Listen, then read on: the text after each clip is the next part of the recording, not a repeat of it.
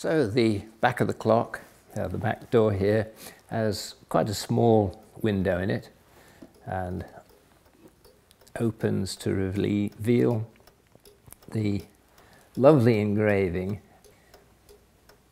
At the top you've got this wonderful swirl of foliage which engages your eyes so you can go around the design and examine the details without really knowing that you're doing so. At the bottom of the back plate you've got these lovely crossed flowers, and what a lovely flowing signature, Joseph Knibb London, I fake it.